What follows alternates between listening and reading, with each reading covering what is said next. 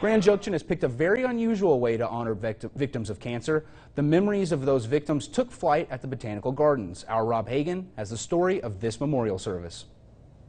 Extremely hard to bring this event to fruition. The reason for this applause is to support cancer victims and anyone still battling the disease. The Grand Junction Botanical Gardens was the focal point in the local fight against cancer. We've all heard the saying, hope floats. Well, here at the Wings of Hope event, hope flies. For many people at the Botanical Gardens today, the butterfly is an enduring symbol. My daughter, when she was alive, she loved butterflies. She had butterflies all over her home.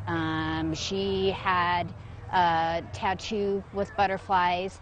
That was a remembrance of a kidney transplant that she had, and the butterfly is a symbol of also continued life. The Grand Valley Oncology Community Hospital is the sponsor of the event.